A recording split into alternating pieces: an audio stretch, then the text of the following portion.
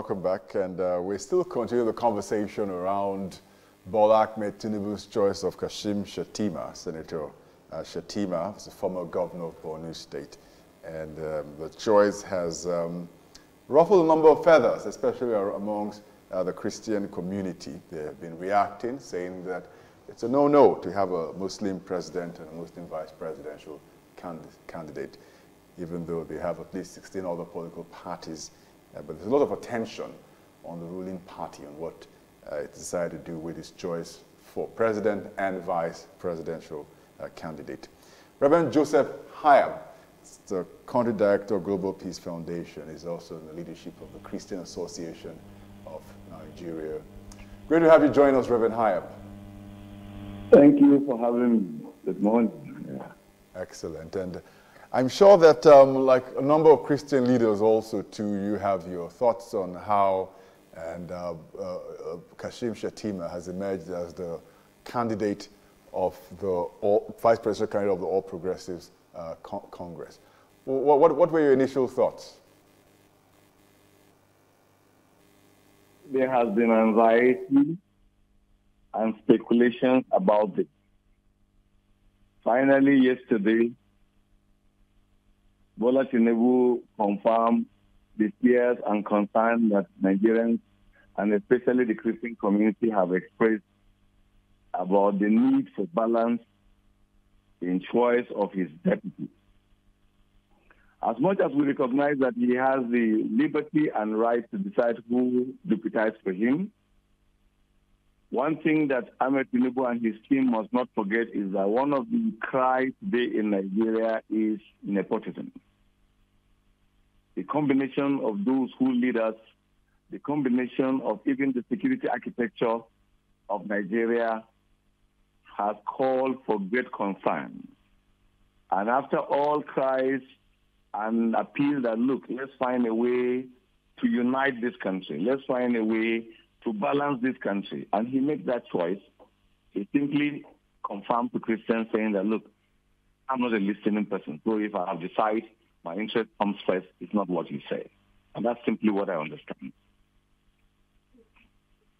Before now, about a fortnight ago, the Christian Association of Nigeria released a press statement against the possibility of a choice of a Muslim ticket by any political party in the country, and even talked a bit against even the choice of Christian or Muslim. What is the stand of the association this morning? Has anything changed? The stand of the association remains the same.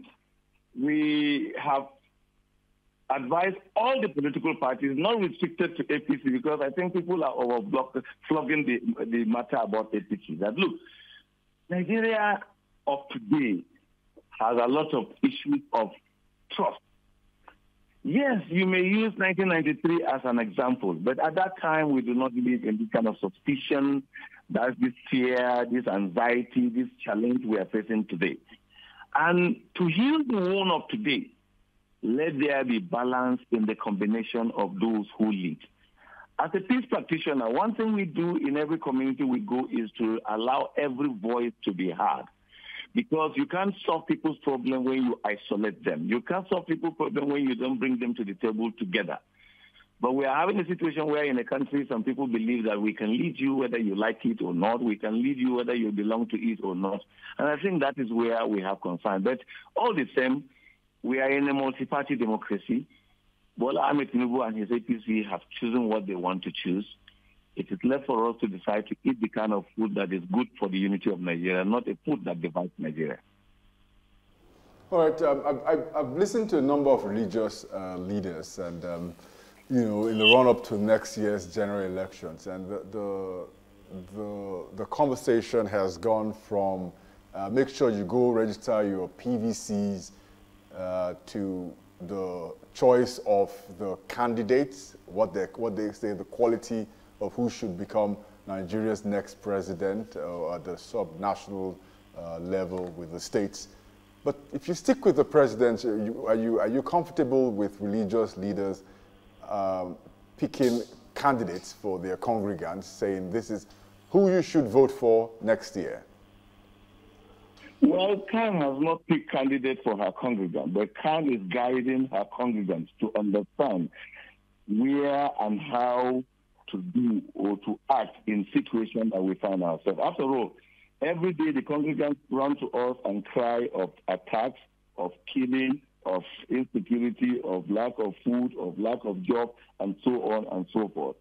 Khan receives complaints from her congregants every day about lack of listening by certain governments. And why do people in leadership refuse to listen to people when they take certain decisions with impunity and don't care how you feel?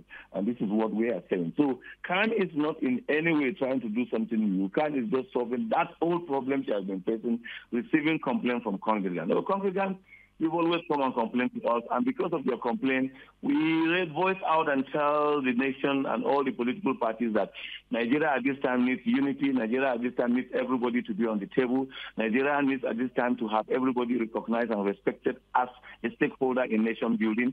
But if some people feel we are not qualified, we don't have what it takes to do, then there's no reason to fight them. We have not said it, so we know where they belong, we know their position. If they don't listen to advice when they've not yet won election, will they listen to you when they win? All right. Reverend Hayab, what would you say is the position of religious bodies in the electoral process of the country, especially as Nigeria warms up towards the general elections in 2023? Well, I don't know if I understand your question correct. I will say that there is a high level of knowledge and desire to participate in political activity, or let's say in the process of choosing leaders in Nigeria. Because the biggest challenge Nigeria is facing today is poor leadership. So religious leaders begin to understand that in the past, people who ignorantly do not understand will say, no, you are pastors, you have no business to do with politics, you have no business to do, concentrate on your pulpit. Hey, brother, it is the state that approves the budget that involves the church, the mosque, and every other religious organization and religious followers. It is the government, that approves our budget. It is the government that comes up with policy to govern us. If we don't have interest in how we are being governed, then we'll be governed by tyrant people who will not even care how we feel. Our right will be infringed. So because we want to live peacefully, we want to live as free citizens, we have to be involved. I may not seek political office, and none of the current leaders will seek political office, or the other religious leaders may seek political office, but we will guide our people right and speak to the conscience of those in power to know that we are watching and we are following and we understand what is going on. And I think this is what is playing out, that more voices are there saying, go out and get your voter's card, go out and even join the political parties, go out and be part of it, and then telling the political structures or parties that, look, people are watching, people are interested in what you do, so do what will unite the people, do what will lead the people aright, don't do what will further segregate the people, don't do what will confirm the fear of nepotism that we have seen in the current leadership to be as if it is true. Because, you know, among the different state groups, people do come around and say, you know, there's a hidden agenda. I don't believe in that kind of a thing unless you prove that there's a hidden agenda. Now, at least, I have been doubting. Since the announcement has been made, we know that he felt there is no Christian in his party that knows and is qualified and have the pedigree to be a deputy.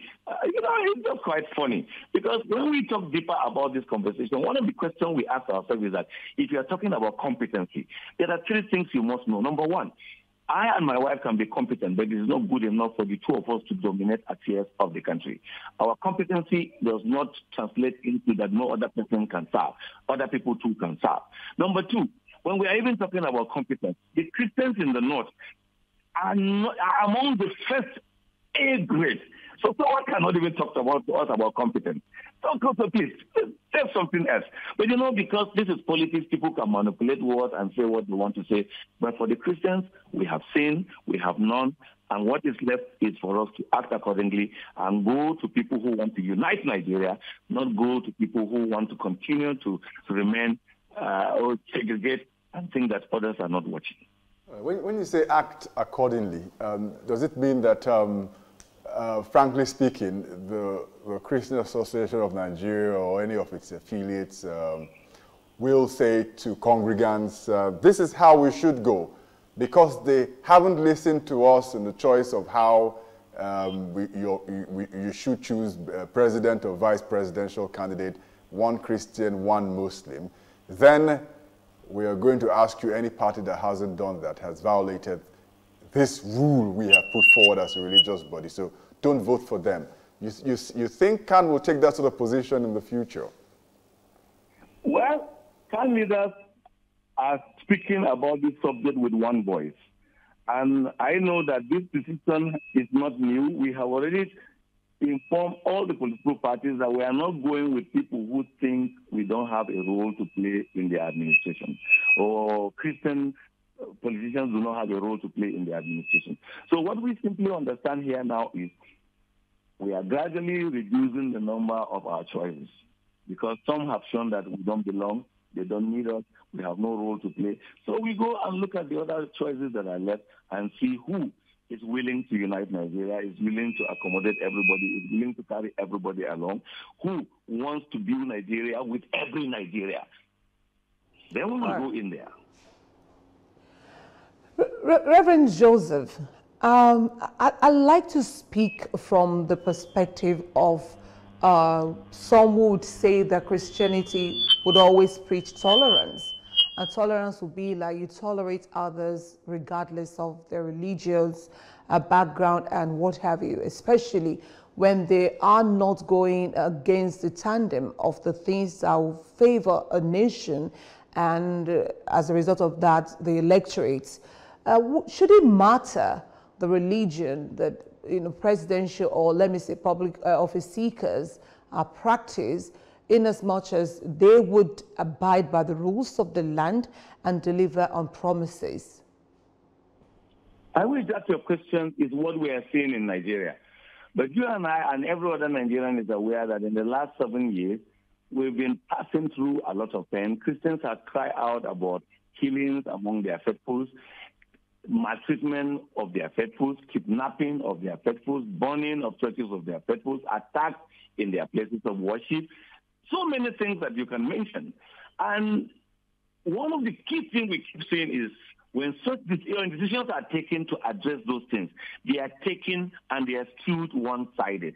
They are not taken with the view of another person. They are not taken with the eyes of another person. They are not taken with the feelings of the other group, and that's the Christian group. So Christians feel that we should have a leadership that will, if in the situation we have now, we are facing this terrible thing.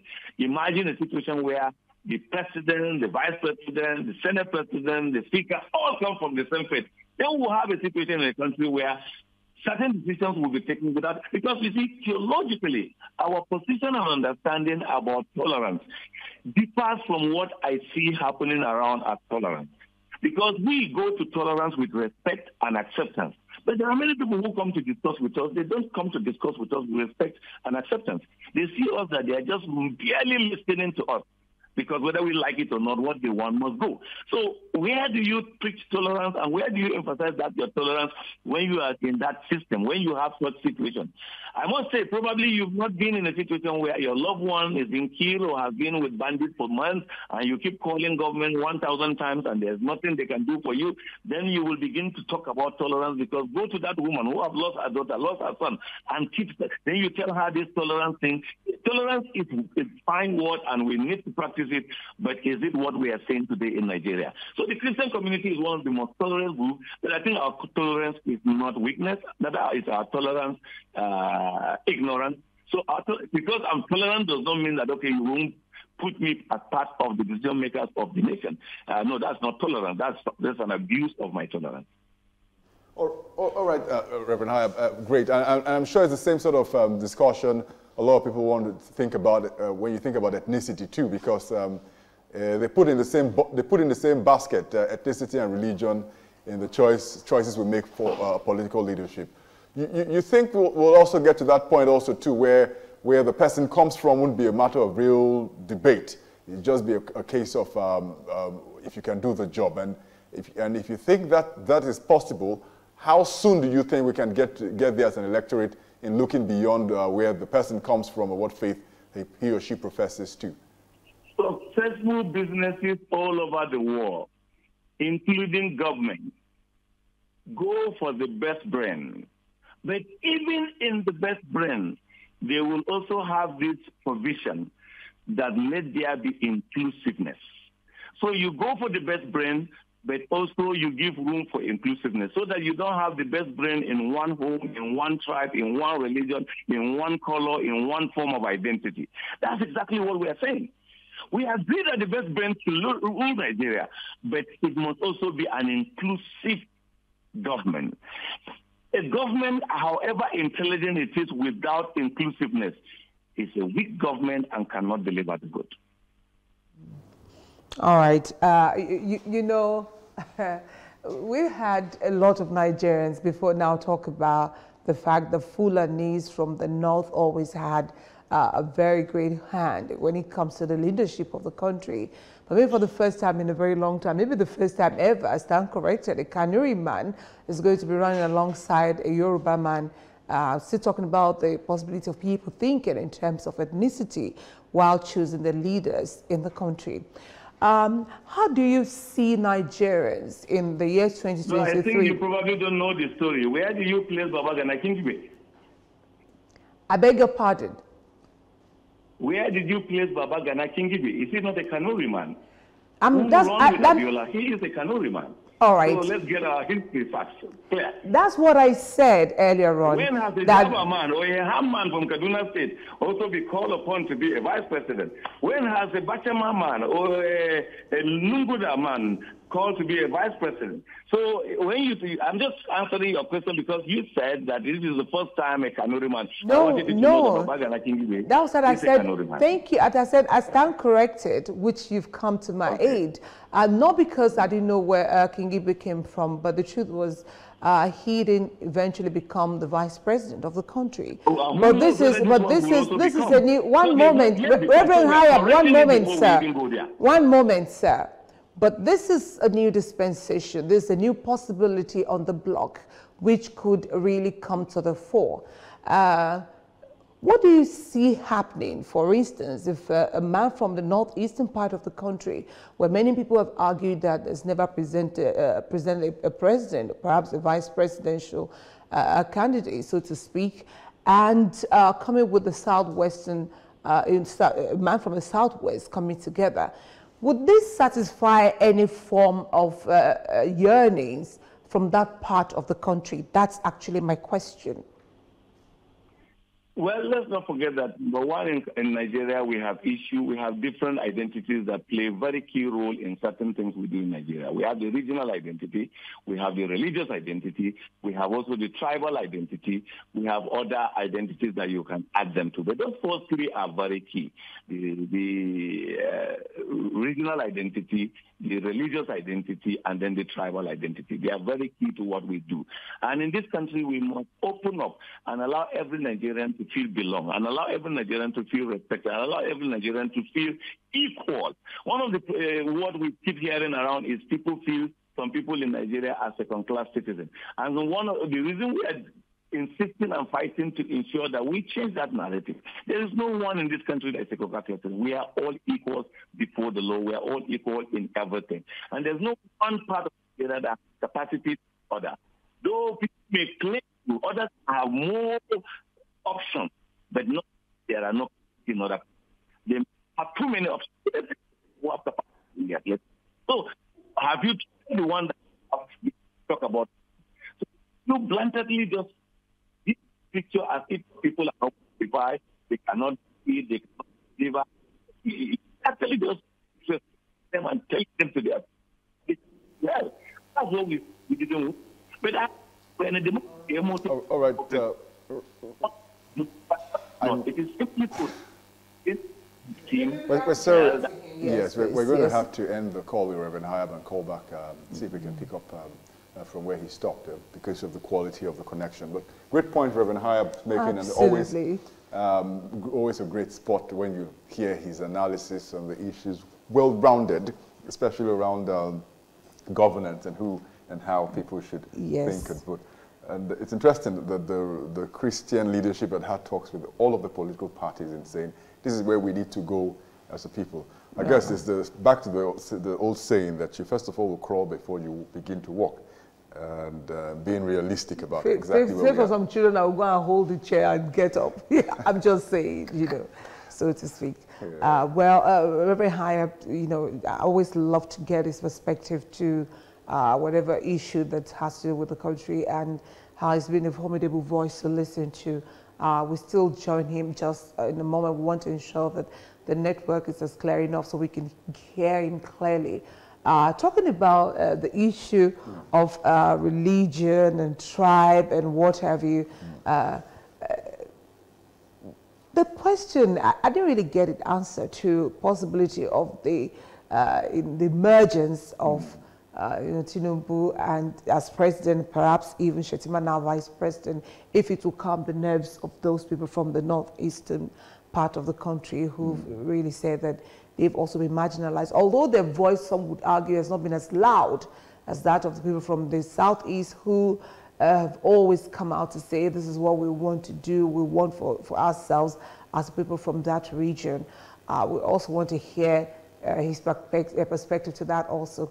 And remember, we always love to know what you're thinking on any of the topics we keep doing, because you're the reason for us to bring such topics. So go on our social media handles, drop your comments, questions, and suggestions for us so that we can get your feel on any of these that we're talking about. This morning is about Muslim ticket for the APC and the choice of Mr. Shettima to be the vice presidential candidate under the platform of the APC, and what this could bring to the table for the party moving forward. Right. So we'll see if we can get back to it and however come back from that quick break, but we'll go for a quick break. But very, very importantly, the point he makes about, because a lot of people down south don't realize the numbers of ethnic groups. When we hear 250 ethnic groups, conservative figure, make up of this country, people go Yoruba, Hausa, Igbo, and they throw in the Fulanis now, and then forget the about 260 or thereabout, and they're not just in the south, they're scattered even in the north. So even in the north, you've got minority groups, some of them he mentioned, and who are also clamoring also too for a say in government, which is why this ethnic debate we often have is a Pandora box you don't want to open, because you suddenly realize that many of the things, especially in the south, people say, oh, this Fulani people. I said, no, you know, there are no Fulani people in Borno State, for example, you know, so they're not even make up of the Boko Haram, which interestingly more of the Kanuris, where as a majority group together with even Chibok as an ethnic group. So I think maybe some of the history we need to go back to there, especially as a country, should also understand the geography of this nation. Many times. I mean, I do try, when I hear names, for example, I can guess exactly what state where they're from, and even the tribe, especially from the Middle Belt, the Tiv and the Idoma people and the Jukun people. So those are big discussions we should have. Yes. Yeah. But it looks like we have Reverend Higher back now. Oh, so nice to have you back. Reverend, so nice to have you back on the program. And at this point in time, I'd like for you to talk about the kind of sermons you're looking forward to hearing from, you know, the Christian part, the people from the Islam, the Muslim part, and then even to traditionalists. Because many people are very worried about the 2023 general elections. They feel that the insecurity, as well as maybe the pattern of voting and all kinds of things that can be going on. What kind of sermon are you looking forward to, or the ones that you're also preaching that can help unite the country towards the 2023 general elections? Okay. One of the sermons we have actually been preaching is Nigerians should trust God and work together to ensure that 2023 election come to pass. The fear that the election will not happen shouldn't even be, because when you do a little reflection of previous history, you will agree with me that most time when we are running towards election, there is anxiety, people would think it will not happen, and it will come to pass. So let's work towards ensuring that 2023 election comes to pass. Number two, we want people to go and exercise their franchise. People have learned lesson in the past 7 years. Is it a good lesson? Did we become more united as Nigeria or divided? Was there peace? Was there good governance? Were people engaged and employed as promised? Were people sacked from work or they retained their jobs? So these are many others people will look at and decide where they go.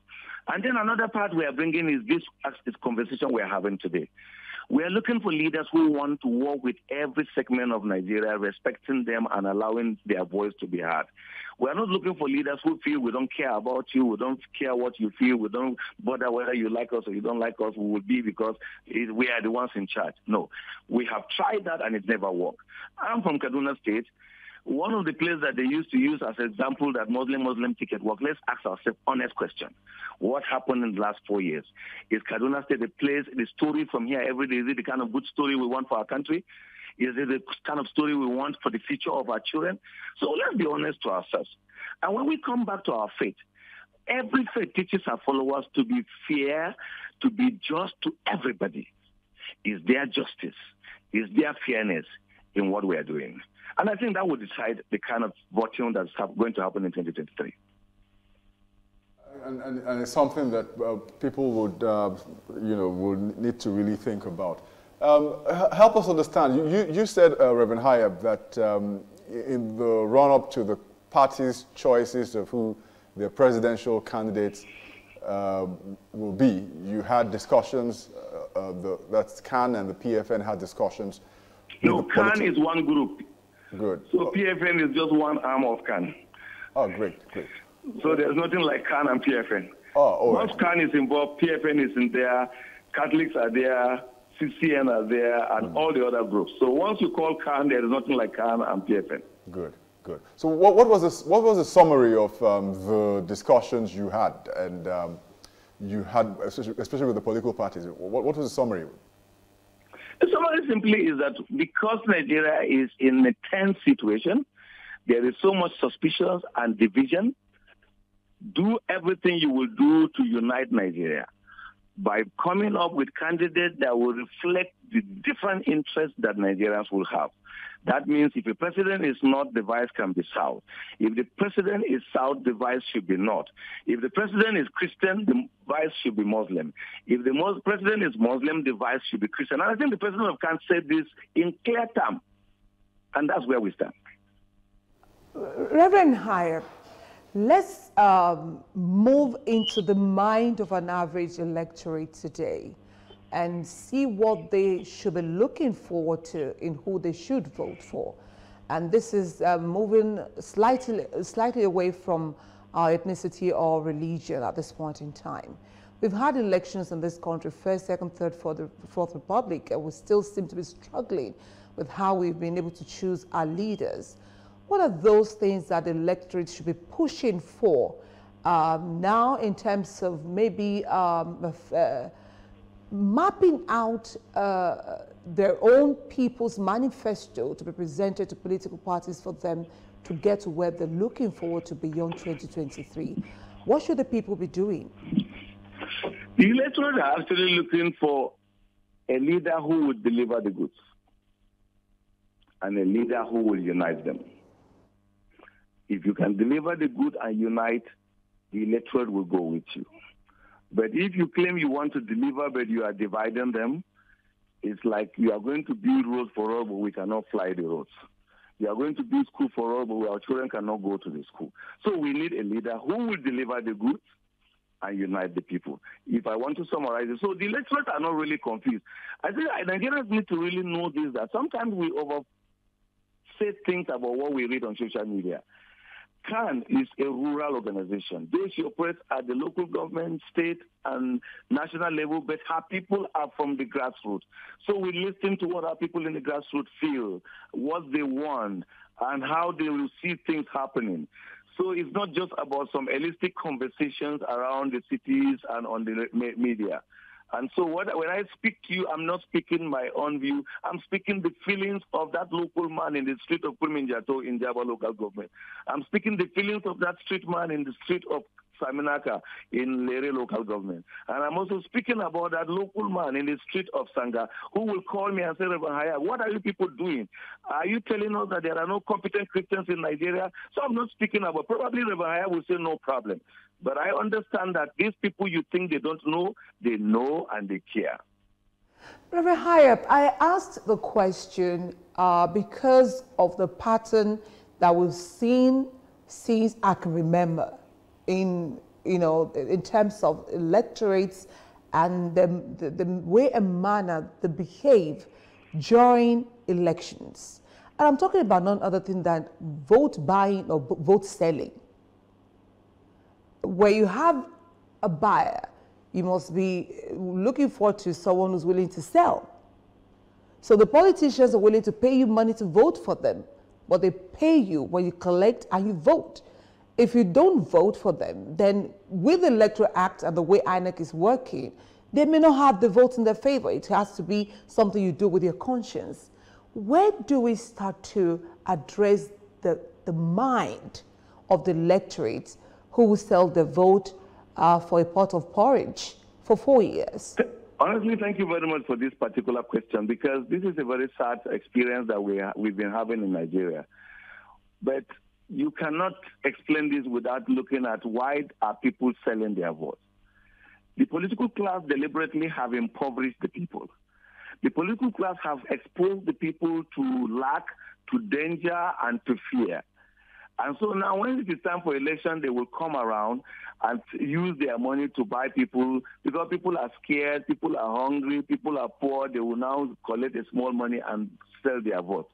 Well, as CAN, especially in Kaduna State, we've been going around communities to sensitize Christians, to tell them that your vote, if you sell your vote for 30,000, let's assume they will give you that amount, which I know they will not. Put together 30,000 for a whole 4 years. That means the amount you are having per day is not even up to 200 naira. Is that all your life? So we are doing our best, and we have been calling on our colleagues all over the other states to do the same, because people just need little education to do what is right. I can give you an example. In previous election in Kaduna State, even state-conducted election that sometimes people think can be manipulated, when such efforts were done in certain parts of Kaduna, the people insist and stood their ground and get the candidate they want to win. Despite that they have been enforcing candidates on them in the past, the people refuse to give in. So we've made some success in this area, and we will continue. We may not change everything 100% now, but I can tell you that we've gone beyond 60% now. And we can go further to 80, 90%, and probably in the future, nobody will sell his vote again. So some of those people give their money, and they don't get it. Even in the last primaries, we talked to many of those who went as delegates. And so this story, they are saying that money was shared. There were delegates who refused to collect the money. They are not telling that part of the story. And there are delegates who collect the money, but they didn't vote for those people because they felt it is our money. You've just stolen our money and you are sharing. So you can continue to do that. So we are making some progress, and I believe we will reach there if more efforts are. The only problem we have is we come with this idea of sensitizing people much closer to election, not long before election. But I must also commend INEC that now that we have up to 6 months before election, let's hope that more sensitization will continue until election, and we'll have a less vote buy-in during the next election. Oh, it's a general wish also too, even from the media. You know, so Reverend Hayab, this endemic poverty, which is linked directly to the electoral fraud, which you just talked about, is also linked to the high levels of insecurity around the country. You know that a number of dailies, I think Daily Trust and I can't remember the other daily, put up, according to a source, how much money has been obtained from terrorists just from the Kaduna rail attack, over 800 million naira. Yeah. What would you say in terms of what you expect the candidates to answer, the very important questions as we run the 2023 presidential election? Do you think they should answer in helping us understand just exactly what is going on? You see, when leaders do what is required of them constitutionally, things will be solved. Number one, it is expected a leader's responsibility constitutionally is to protect lives and properties. If the lives of Nigerians becomes very important to the leaders, and they are protecting our lives, bandits will not kidnap our children, Terrorists will not deny us sleep. So we will no longer pay the ransom we are paying. Neither will we run away from our farm and don't go to farm because we are feared to be killed. We may not get money from the leaders. They may not give us any money, but because we are having that freedom, we have security. We will become economically strong enough to meet the needs of our children. We are not asking our leaders to do too much. We are asking them to do what the Constitution says. The Constitution simply requires that you protect lives and properties, and Constitution requires that you allow me the freedom. Because with freedom, I will think, I will plan, I will strategize, I will invest, or I will walk through farm to get food. But today we are having this poverty because our leaders are not protecting us. Neither are they protecting our properties. A man who has served for 35 years as a civil servant and retired and built a house in the village, and in the night bandits come or terrorists come, destroy his house, burn everything, he has no other source to rebuild. What do you expect him? About his children, his grandchildren who used to come and stay with him. He is not just the only person you have inflicted pains and poverty on. You've inflicted pains and poverty to a very large number of people. So the primary thing we need from government is let them just protect lives and properties. And then the other thing is corruption.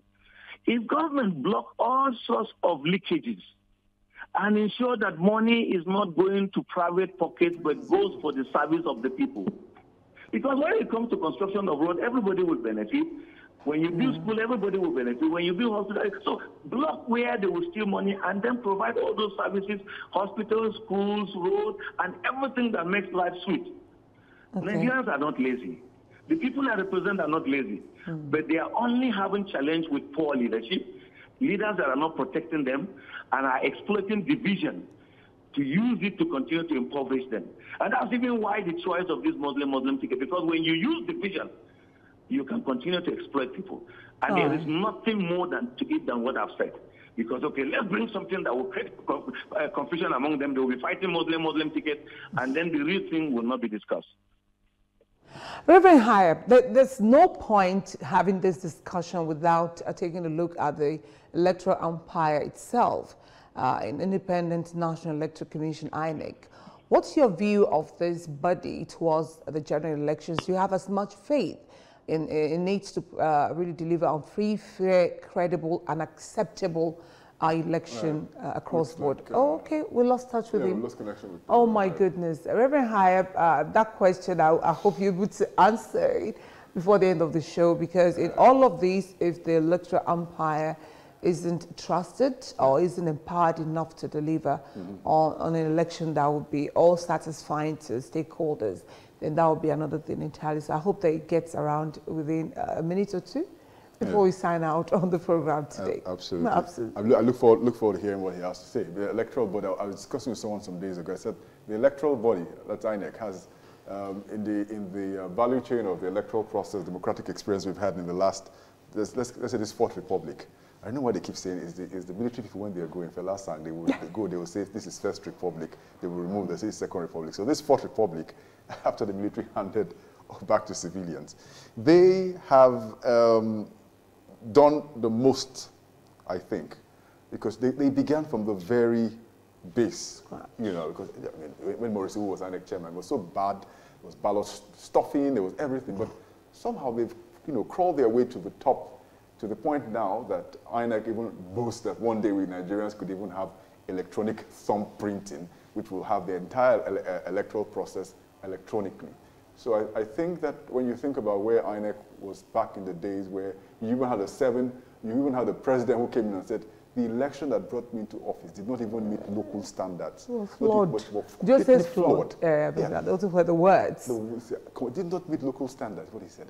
And afterwards, he went on to reform the process, which we now have INEC to deal with. We need the electorate to step up the game also too, just like INEC. It's very, very important. I mean, look what happened in Sri Lanka, you know, where people will know that, if you elected into office, you owe the people more than your life and your blood. You make sure if it doesn't work, that's the door. You know, it's not a picnic. You just go. Raja Park, the park cell will tell you the way it is at this point in time, because I mean, both of them, the Prime Minister as well as President, had to resign. In spite of that, the people in Sri Lanka still insist on occupying till they leave. And that's the way it is. That we were able to, as electorate, go vote our conscience and not vote bread or butter or some 2,000 naira to buy nothing for 4 years and just jettison the future of our children for just 2-day meal that wouldn't even get anywhere. So I think if we have to see what the Electoral Act has been able to provide the electoral body to work with, from now even beyond, and looking forward to some amendments that will help the law also to be able to encourage, clarity, credibility, acceptability, and what have you in terms of the electoral process. We're looking forward to Nigeria getting to a place in the Committee of Nations where we can say proudly that elections really reflect the wishes of the people, not just what some people behind the scenes will put together. I think that's one dream that many Nigerians, I'm going to have to say I'm part of them, have, and we do hope that it's something that we'll live to see and enjoy in years to come. I'm not sure that Reverend Hayab is coming back at this point in time. I really want him to answer the question, but I hope that we'll be able to connect with him someday soon to be able to react in that regard. Yeah, so it's a rolling conversation, so we'll speak with them. Hopefully when the deadline is up, we can have then the entire list of the presidential candidates and their vice presidential candidates. We'll come have that omnibus this conversation about all of the parties and just what their chances are on News Hub. Thank you very much, everyone, on this public holiday for joining in, finding time. Well, you don't have a choice. We're number one. Because they say so. So because you say so, because they say so, so to speak. So we thank you so much for being part of the program today. It promises to be a fantastic week. It's your holiday. We're glad to be busy for you. Continue to make us a choice, and we promise to serve you better. Enjoy your day. Meat, I'm still waiting for meat too. No, if they have meat so to speak. I hope they come. I get the rains I hear again in Lagos. Get your wipers working, your tires, everything that you have to use to make your car safe on the road for others and for yourself as well. Please ensure that safety is our watchword. I'm Shaun Oyedeji wishing you a beautiful day. And I'm Aurora Obo. You watch out for any guy you see walking on your street with 2 different pairs of shoes. You see those shoes again? They actually look alike. Yeah, just look out for it and then... Urashush, everyone. Wahiri, Wahiri, everyone.